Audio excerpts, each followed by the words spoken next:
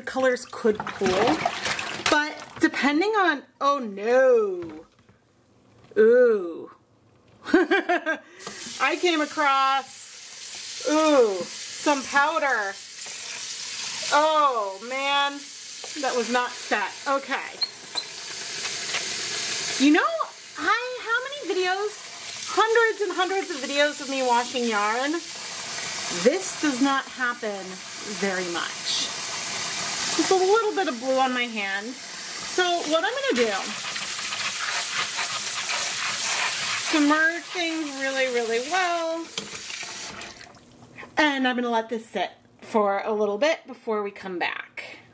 And as for my hand, I'm gonna go at a different sink, use some of this Kresto color remover to see if I can get this blue off. I have used this in the past and it does work well, but I don't want any of it to get on the yarn.